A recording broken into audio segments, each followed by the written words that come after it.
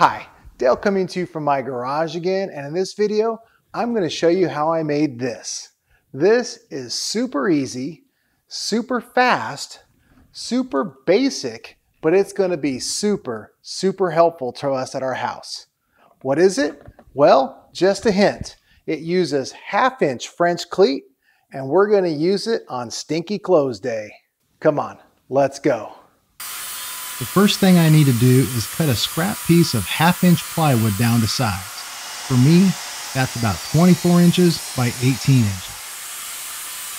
Next, I rip down a couple pieces to about 1 inch wide for support. And then I take a 2-inch wide scrap and I rip it down the middle at a 45 to form my French cleat. Those 45 cuts leave a very sharp edge, so I trim off about a 1/16 to an 1/8 of an inch to remove the sharpness.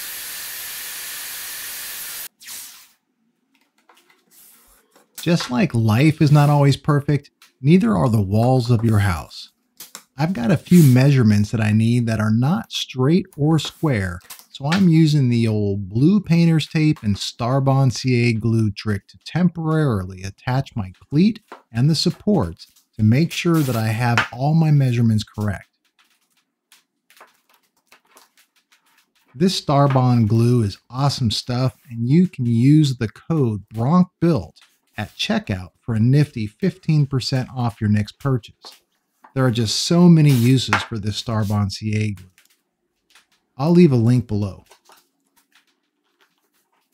Okay, to test the fit, I'm going to need to give away the answer to what this is.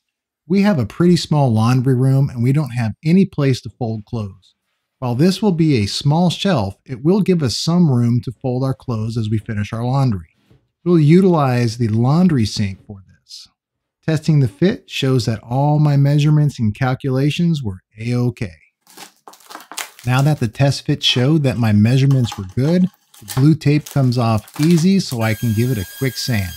I sand all sides of all pieces with 220 grit. Make sure you go really light with the sanding as the veneer on the plywood is very thin and it's really easy to sand through. Even though I'm going to be painting this project, I still want to use edge banding as that will give a much cleaner look to the edges. Standard stuff here. Iron on the pre-glued banding and then trim to fit. It's super easy, especially with these inexpensive specialty tools made just for this task.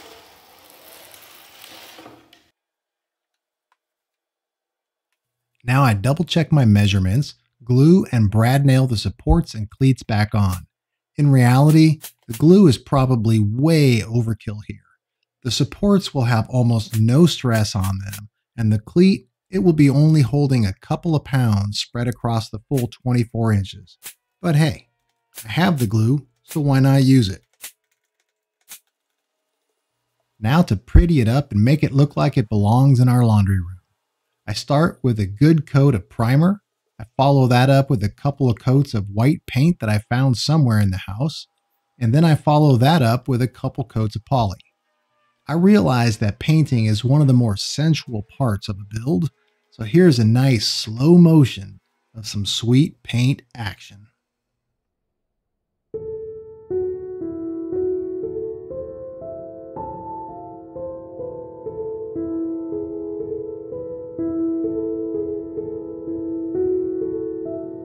Now to install it in our laundry room. Just a couple of screws to attach the French cleat to the wall and a final test.